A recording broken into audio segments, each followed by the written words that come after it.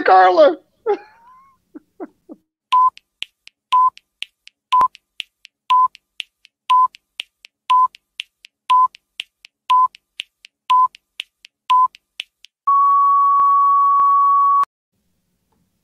Good morning, and we are live. This is Mark Henderson Leary trying to figure out how to go live without a producer, but it seems to be working. And I'm here with my good friend Brad Freyer. How are you this morning, Brad? Man, I'm proud of you. You got it going. There was a moment where I was like, this is going to be the shortest one ever because it's not going to go live. It's not going to work. But Mark Henderson Leary came through in grand fashion and proved me wrong. Yeah, I put the wrong splash screen. It was last week's date. So if you see that date and you think that you're on the wrong week, it's not you, it's us. Yeah. Well, so how are you? How are you doing today? I'm good. Yeah, man. I just got back from vacation yesterday, and so today is re-entry, which is always a little bit painful. And I've got a week that is just so jam-packed that I am paying the penance of a vacation. Well, two things. I can unpack that, but also Carla and I were in absolute agreement that we think you as on vacation guy is like the permanent thing. We should do that because it looked great. It sounded great. Your internet connection was the best it's ever been. Your sound quality was like you were outside on a dock, and it was better than when you're in the office. Isn't that amazing? You know what? If we can figure out a way to make that work, I'm in. All right. We'll go to work on it. Yeah. So you had the pulse of you took a vacation. Did you clean house metaphorically well enough before you went out to make sure? I did. Yeah. I mean, the week before vacation, I worked hard to remove almost everything that I could off of the plate and let everybody know where I was going to be and that I was, really going to try to disconnect. And I really did. Every morning, my brother's family was in from California. And so he and I would sit out on the pier around sunrise and have our laptops open and get a few things knocked out while the family was still sleeping. And so, we tinkered a little bit, but it wasn't a whole lot of hard work. Just to kind of keep the inbox cleaned out and respond to things that were pressing. So this week is coming at you? Mm-hmm. Yeah. So, I always struggle with vacations, disconnecting and then that catch up. I think we live in an environment where most people aren't good at vacations. Yeah. They don't take long stints. They feel like there's always has to be some sense of connectivity. And with technology today, coworkers, bosses, customers, prospects, everybody expects you to respond. And, there's this sense of, you're going to be gone for a week. And I didn't experience that much, but, thankfully. But yeah, I think there's a lot of people have a difficult time vacationing because the connectivity, and I don't know if it's the American culture of vacation, but aside from students who are, look at you tinkering. I can see you messing with this screen. Yeah. I thought I was going to come I don't know. through. I don't know. Yeah, you hear about some of the European countries and what an amazing job they do of just shutting down and letting people go and reconnect and get their brain right. But maybe I just do it wrong. I don't know. But a lot of folks that I know struggle with vacation. And Well, okay. So here's something that I've learned indirectly from. I'm not in the strategic coach program, but I have many friends who are, and they use this thing that he's created called, I believe it's the entrepreneurial time system. And the concept of it is figuring out how many days you're going to work focused in flow and doing your craft, how many days you're going to maintain your business and stuff that's not really flowy, but you got to do. And they call those buffer days. And then there is this concept of free days, which is a day where you don't work at all. And you do the life stuff, the weekends, the vacation and things like that. And he's really serious about you not mixing. Mm-hmm. And part of the concept is when you map the year out and you realize exactly how few work days you've got left once you take the time you need for yourself, the the criticality of that time goes up, and you start saying, all right, well, I've only got 50 days in the next, period, and I got to make it count. And so it forces you to really get more out of the work days and get more out of the free days as well, where you're really, really relaxing, or recharging is a better word, and enjoying life and being present with your family. And I have really begun to see how true that is when I really map out how many days. And if I'm not careful, I just start assuming there's more and more time than there actually is to get the work done.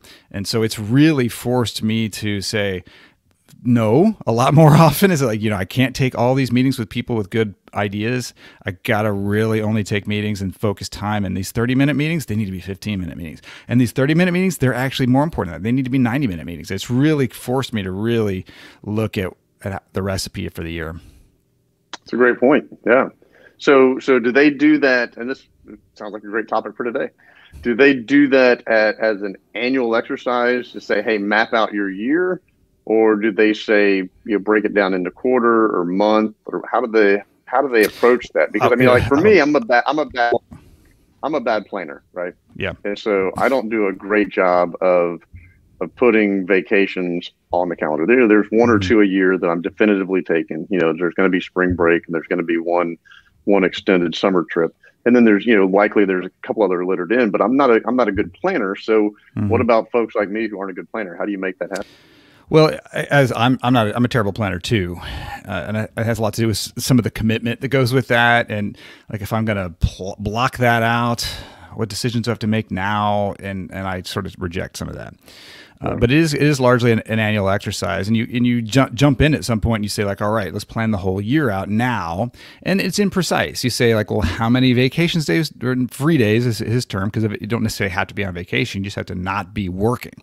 And so they can be in town, they can be out of town, they can be whatever, but whatever it is, it's pulling yourself 100% intentionally out of all that work stuff.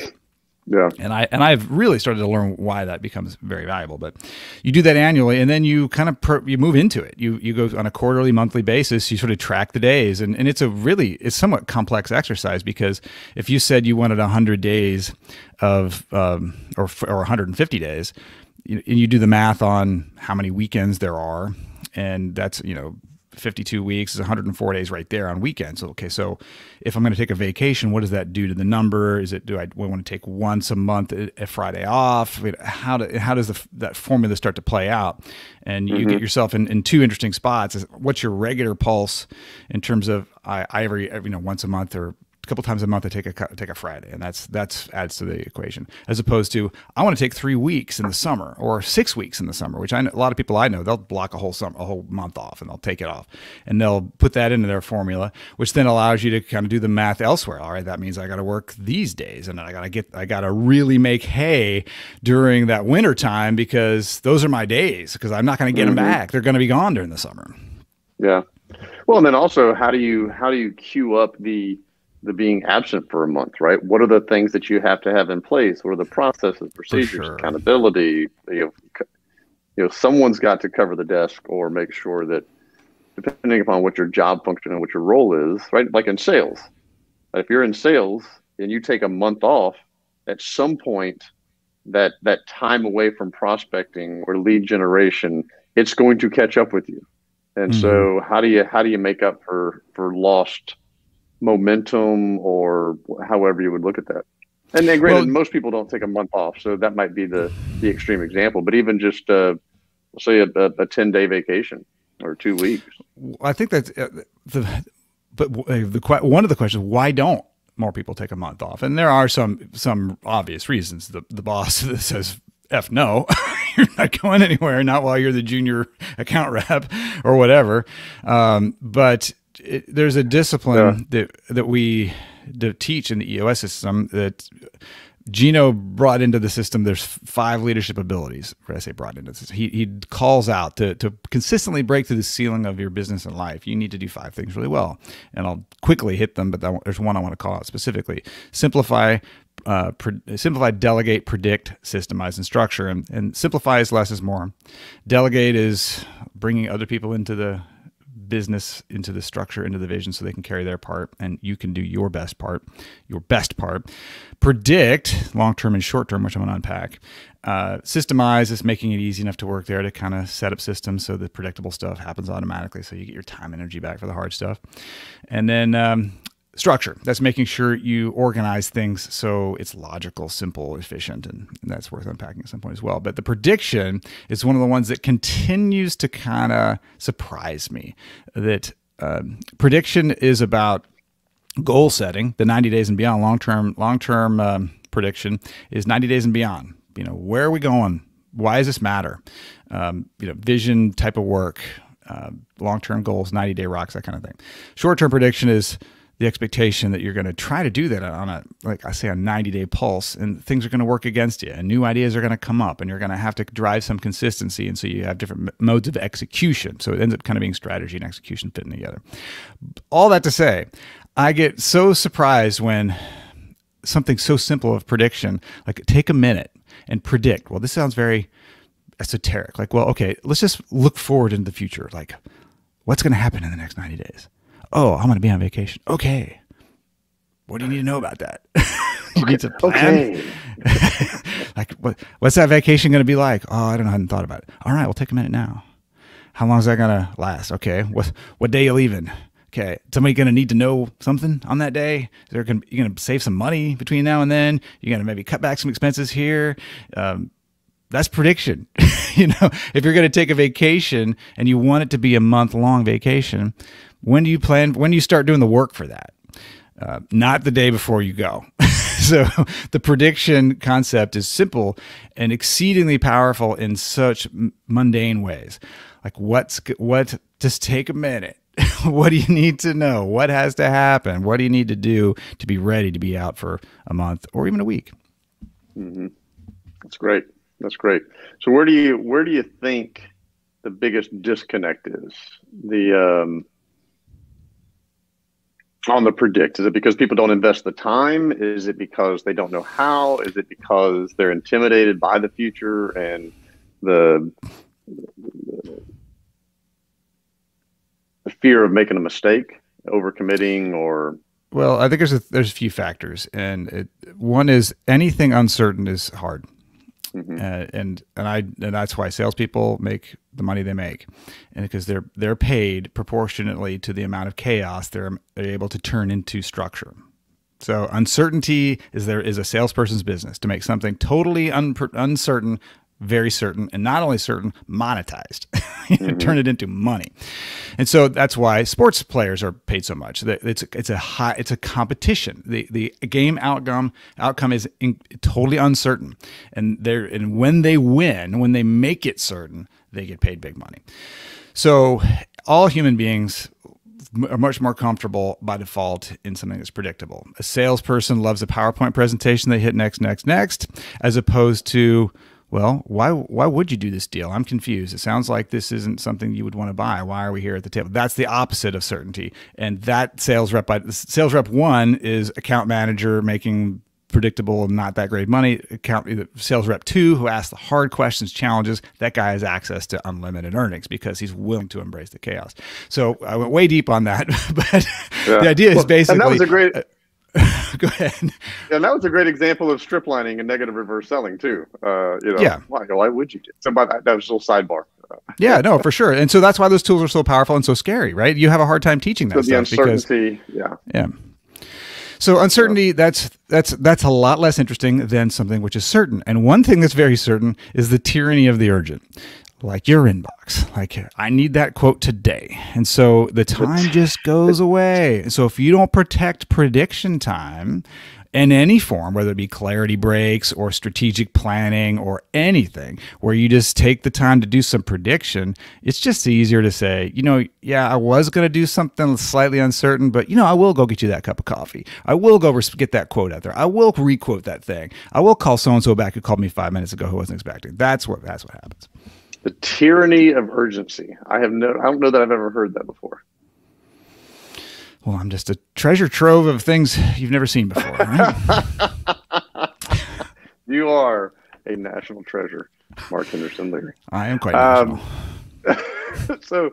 So the tyranny of urgency. So let's unwrap that for a second, because Mm-hmm. all of this, the prediction, planning the future, trying to create a roadmap for the year ahead, so that you know how to best use your time, so that when you realize how finite your time is, you put more focus, more attention, more urgency to it. So the tyranny of urgency, that's when you wake up in the morning, you open your inbox, and you have 50 new emails in your inbox from overnight. And there's this sense that, oh my God, I've got to get this cleared out before I can do all the other things that are going to build towards whatever, because Right. it's that pressure cooker pushing down on you. Is that Exactly right. I mean, there's no filter, right? So when I work with a leadership team, one of the first things I start teaching them is putting things on the issues list. And that is to say, we're going to park it and assess it at the right time, with the right budget, the right mindset. And so we're doing the foundational work to get clear on where we're going. And once we know where we're going, and we have some clarity, say we've got our rock set and all the long-term stuff, we have a filter now to say, like, where's an issues list over here? What's the issues list? All of the opportunities, obstacles, ideas, good and bad, right? So an issue it could be a problem. It could be a cool thing, and those are, and that list is going to be somewhere between 10 and 210 items. But when you get really good at it, it's closer to 210. And now we know we can't solve all 210 at once. So what do? They got to have that filter. So we got to have the prediction, the long-term prediction that says, where are we going? Because I'm about to fish some issues out of this long list, and I'm only going to pick a few. And so if I just start at the top instead of filtering, who knows what I'm working on? And my energy and my time is busy, but it doesn't move me toward those major goals. Like, for example, if I wanted to have a month off, I have to do some pretty specific work to make that possible. And if I just do whatever, I'm going to get to that spot, and I'm going to have to cancel that vacation because the stuff's not in place. It needs to be there. Right. So when you look at urgent and important versus not urgent versus, I mean, do you work with your clients through that grid of urgent and important versus urgent and not important versus not urgent and important? I almost always refer. I say, who's read 7 Habits of Highly Effective People, and it's usually half the room these days, as people are getting younger, less and less people know the book, but many people know quadrant 2. I say, what's quadrant 2? And there's somebody in the room who says, oh, that's that stuff I'm supposed to do that I don't do. And so and essentially quadrant 2 is that stuff that is important but not nagging. Like, it won't happen on its own. You got to decide to do it, but if you do it, good things will come from it. And so planting the seeds for the future. Yeah, for sure. And the work I'm usually guiding them through is, how would you know a quadrant 2 item? Which the 7 Habits book is phenomenal about doing that kind of stuff. It's giving you some tools to paint your personal long-term goal. But quadrant 2 is highly subjective. And quadrant 1 is actually, which is the urgent stuff, is also highly subjective, but it's subjective by other people. And they've decided that it's important, and you're just usually kind of following along and following other people's visions and other people's goals. And so it takes your decision out of the process. But quadrant 2 is hard because there's a million great things. Like, you can pick up all kinds of books, you can watch TV and get all these great ideas of stuff that looks amazingly impactful for somebody's goals, for somebody's outcomes. And so you got to do the work to know, all right, what's actually important to me? What life do I want to live? What is my business going to be about? And if you can do that, the important stuff in quadrant 2 surfaces at the top, and you might have 10 things, 100 things in that bucket. And so you're going to have to say, what's the 1, 2, or 3 maybe that I can start working on now?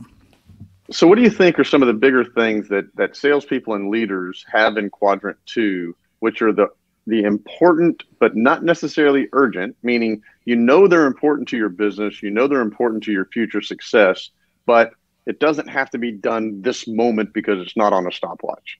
So what are some of the things that fall into that bucket that you see people, your clients, or people that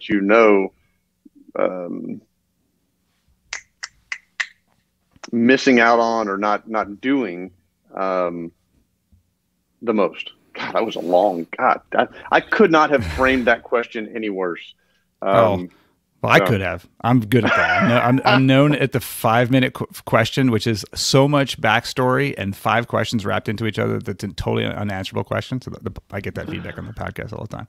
Okay. So a couple of things that come up for me. One is, I don't even, this may not even be the answer to your question, but the most powerful quadrant 2 things are learning how to say no.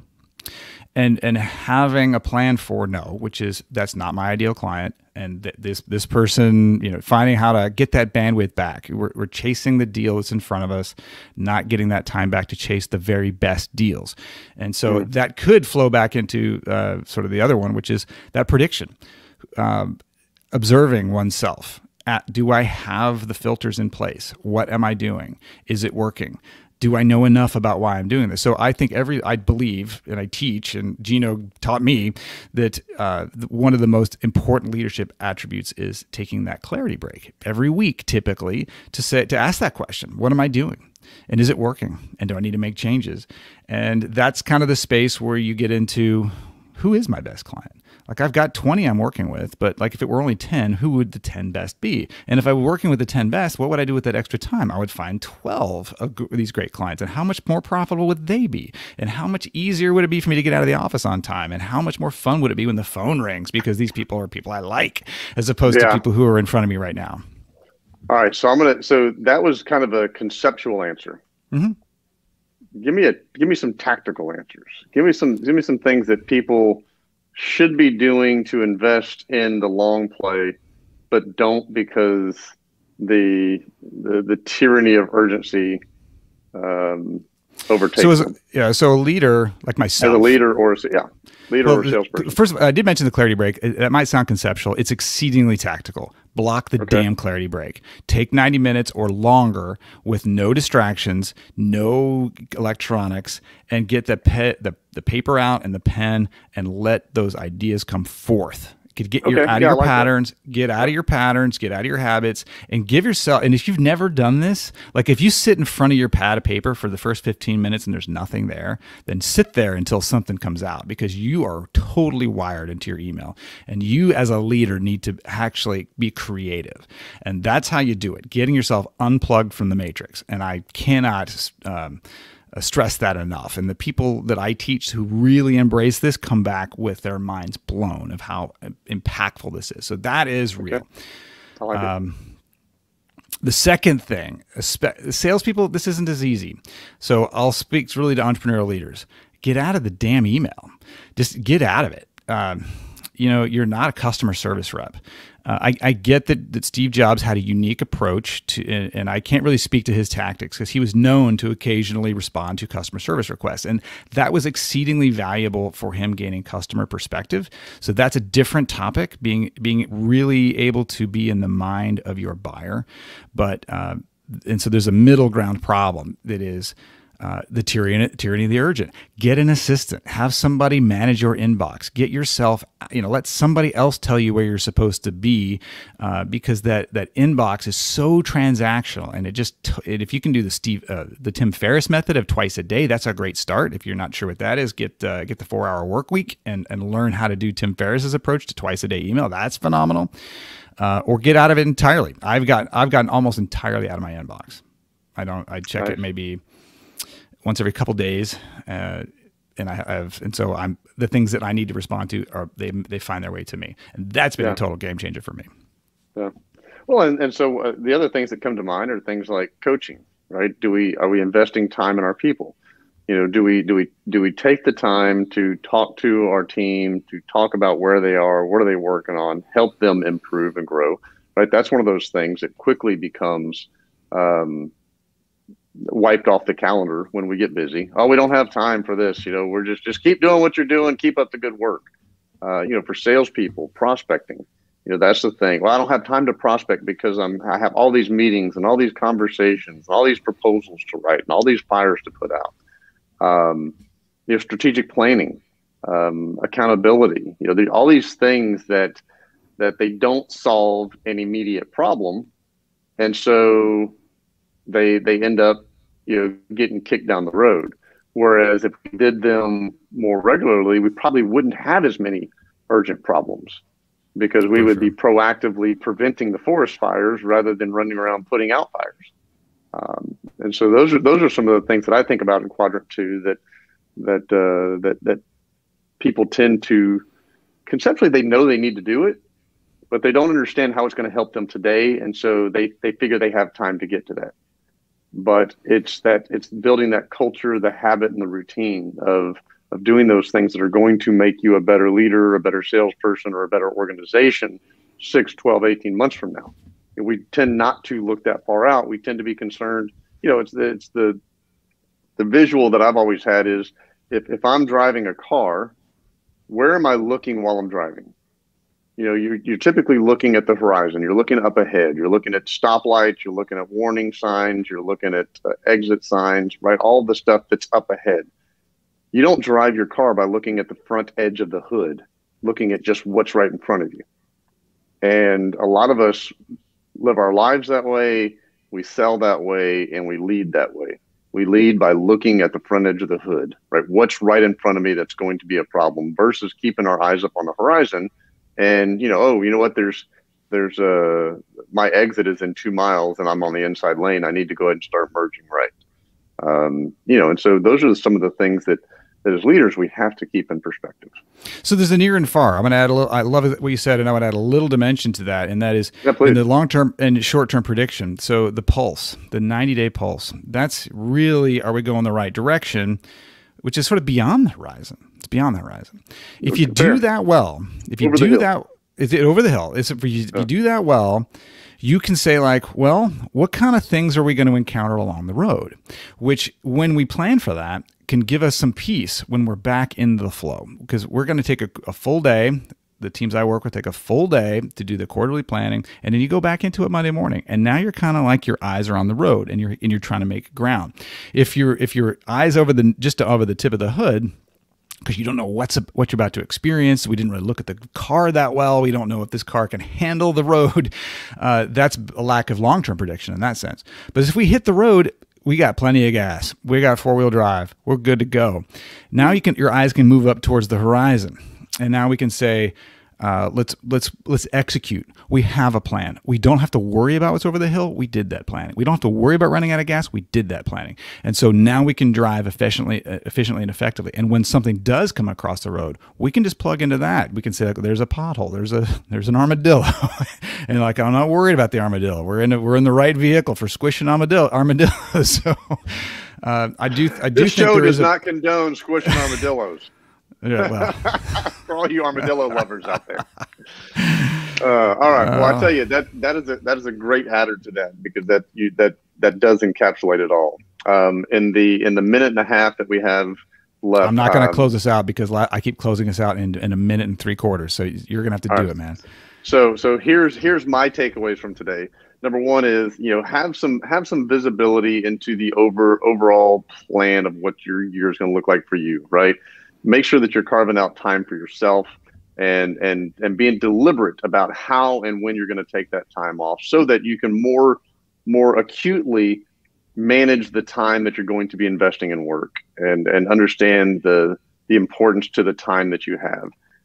But then also, as we work towards the future, be aware of those quadrant 2 items, right? Not only don't allow yourself to become a victim to the tyranny of urgency, right? Focus on that quadrant 2 in addition to what you're doing today, but think about what are the seeds that you're planting for tomorrow. I think that brings it home, and it gives us 60 seconds for you to say goodbye, Mark. Well, I will do that. I will add one thing though. You implied this. You implied this, that if you don't know where to start on that, get some help. Find a coach, call somebody, get somebody, implement a system of some kind, because it's a lot to sort of sort through. Use a system, get some help to do exactly what Brad described, and you won't regret it, I promise. And if you don't like your coach, then fire him and find a new one. So, because if you do it right, it's amazing. That's it for today. We will see you next week. Thank you so much, Brad. Be good. Have a good week. Bye.